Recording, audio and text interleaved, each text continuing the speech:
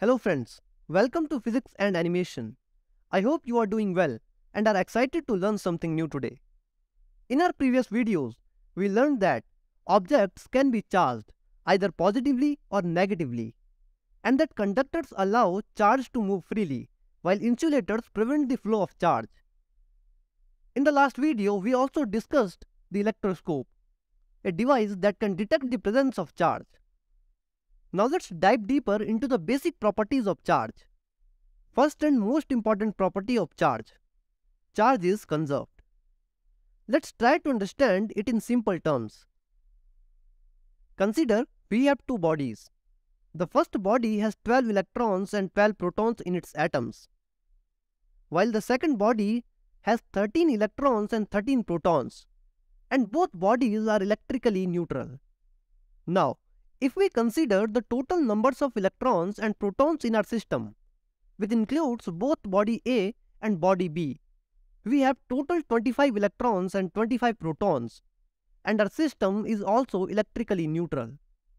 When we rub two bodies, electrons are transferred between the two bodies, causing the body that donates electrons to become positively charged, while the body that accepts electrons becomes negatively charged. However, if you look at the overall system, the total numbers of electrons and protons is still the same as it was before. We haven't created or destroyed any charged particles. The electrons have just redistributed, and the net charge of our system is still zero or neutral. Sometimes nature creates charged particles. If charged particles are created, they will always be created in pairs of positive and negative charges, so the net charge of the system will remain zero.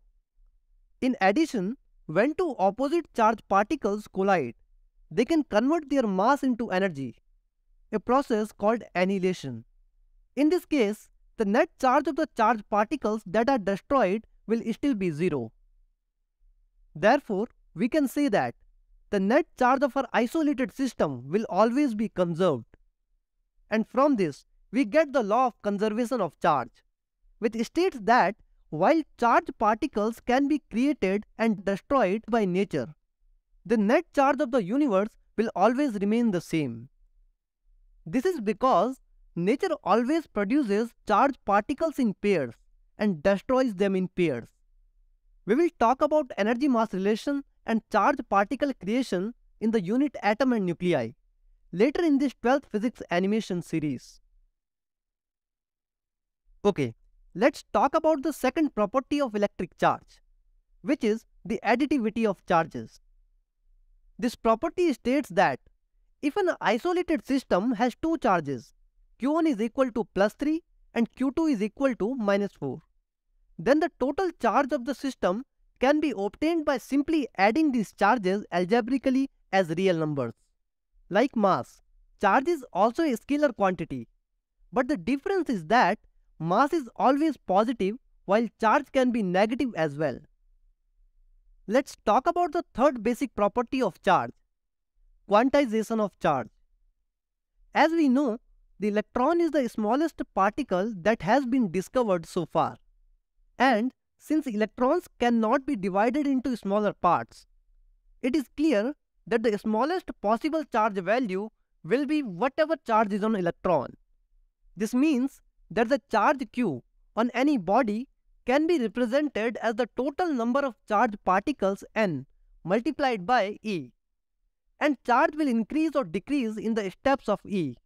The fact that electric charge will always be an integral multiple of E is called the quantization of charge.